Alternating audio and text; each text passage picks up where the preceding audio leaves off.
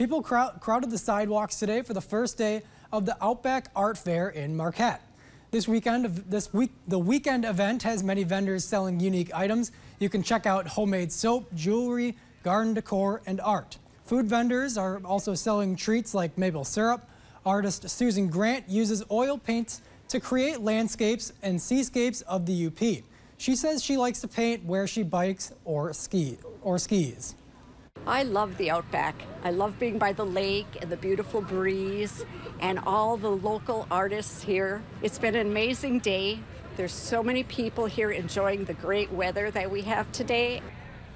Many of her canvases show off Lake Superior, and Grant uses Marquette's bike paths for inspiration. You still have a chance to view her work tomorrow. The fair will be at Shiras Park from 10 in the morning until 6 in the evening.